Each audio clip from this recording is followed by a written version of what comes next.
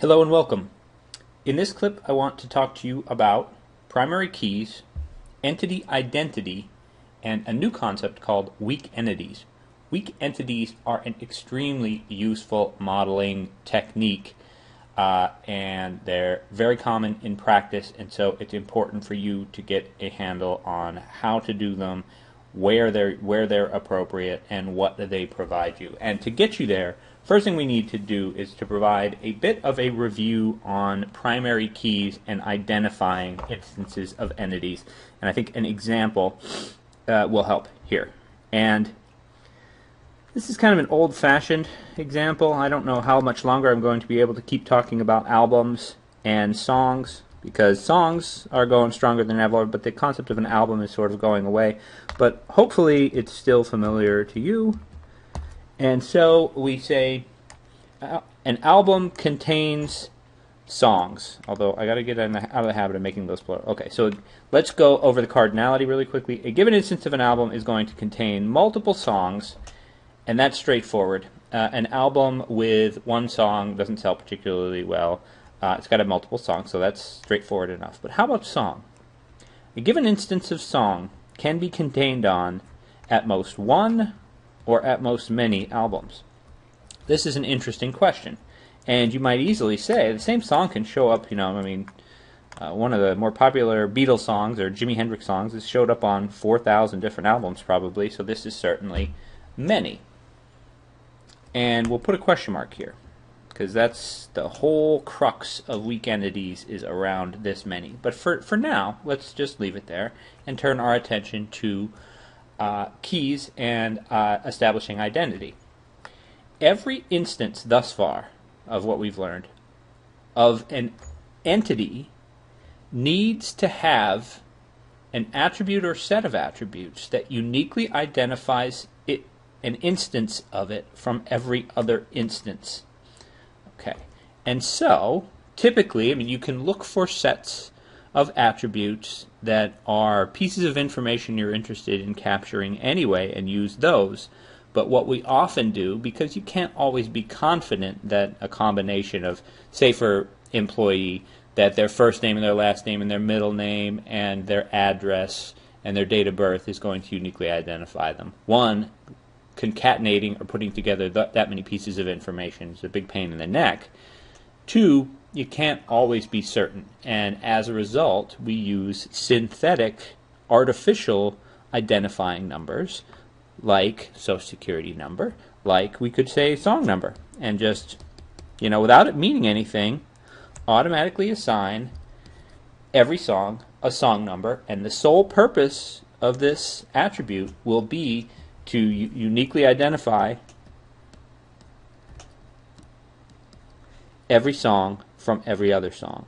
Okay, and that's very standard for us to do thus far.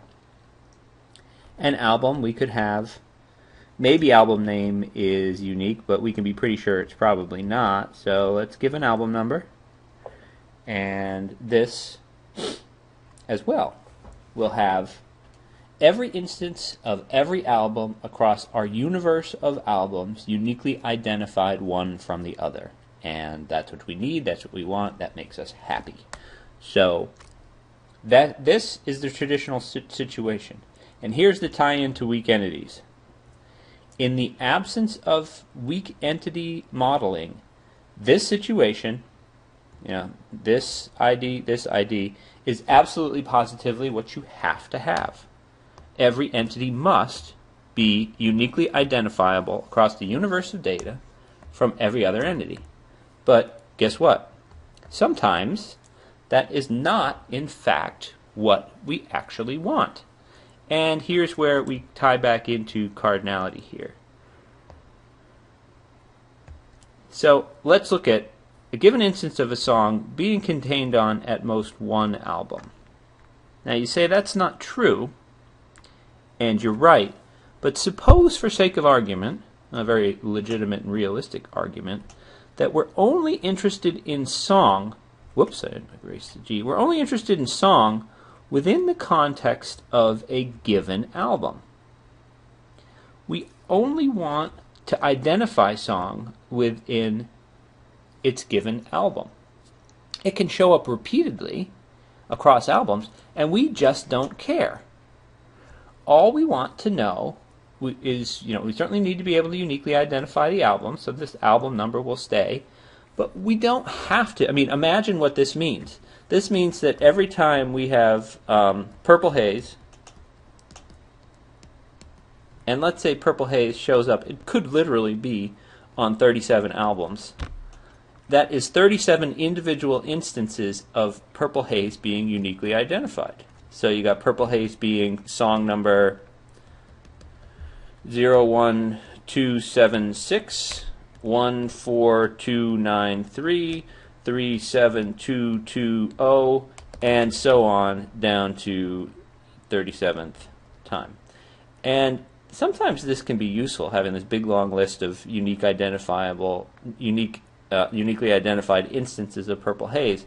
But if it's exactly the same song, what is this getting us? Why do we need to uniquely identify all these different instances of the same song?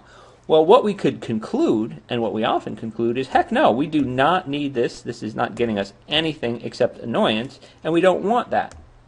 And if that's the case, then what you need to do is model the situation as a weak entity. So let's do exactly that. Basically, what a weak entity does is get rid of this identifier. It does not have a unique identification. It has only a partial identification. Okay, let's scooch down to my pre-configured unique weak entity. So here's the weak entity. All right, and it's this part here that's the weak entity part. Let's get some terminology. Well, let's say album contains song. This is still many. This is one because this is an integral part of our weak entity modeling. In fact, always, always, always, this is going to have to be one, irrespective of what you're modeling. And I'll tell you why in just a minute.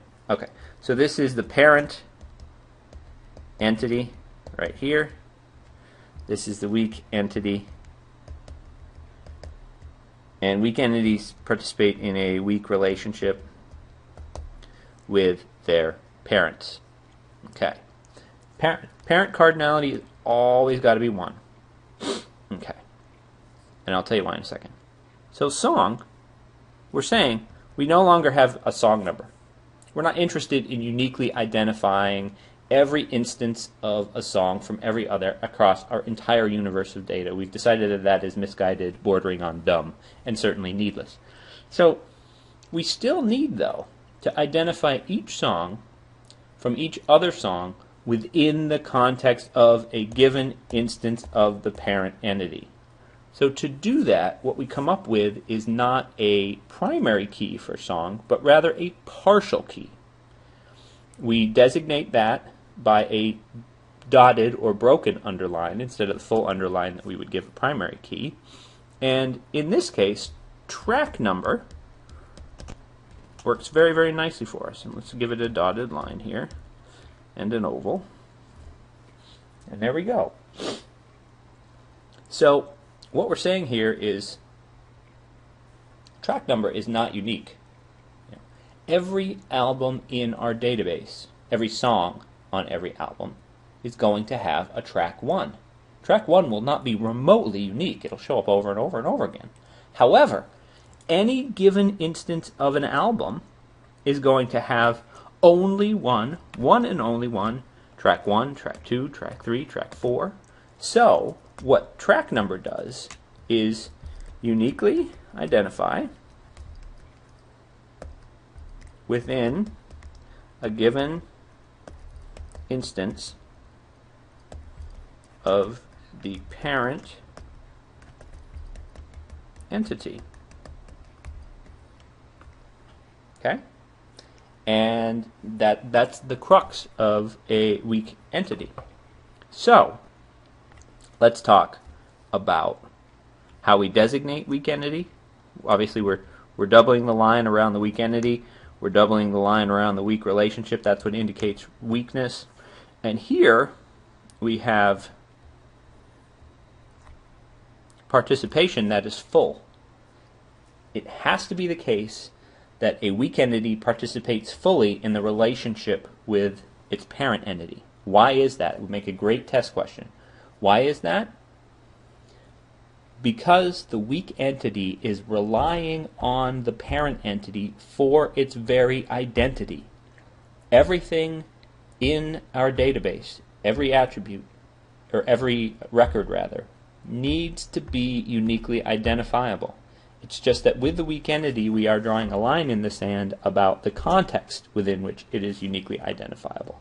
Because track number gets us nothing, no unique identification. Album number plus track number provides unique ID for song equals yay. So this is, you got to be able to have this. And the only way you can have this is to be certain that every song participates in the relationship being contained by an album. If you have a song hanging out by itself without an album, we have a track number for it that doesn't provide any unique identification. The whole basis for the relational model falls to pieces, and so we cannot have that, and thus this has to be full or mandatory participation right here, and that's why this line is double. Okay. Similarly, we need to know the album with which a given song is associated. If we don't, then we cannot establish this happy unique identification situation. If this were N, we could not have this because then we would not be able to affiliate a given song with one and only one album, and our whole model would once again fall to pieces. So another good test question or test problem is asking you to explain or identify the problem with this cardinality being anything other than 1. Cannot fly. Mandatory participation here. Whoops. Let's undo that because I just made it unmandatory. There we go. And cardinality of 1 on the parent side entity. And so I hope that gives you some sense of the utility of a weak entity. I'm going to run through in a separate video 2 other really common instances of this, more common and maybe more useful in the modern era than the album and the song. I think album and song is easiest conceptually, but so stay tuned for those 2 as well. Study hard, gear up for the midterm examination that we'll be having next week, and I will see you online.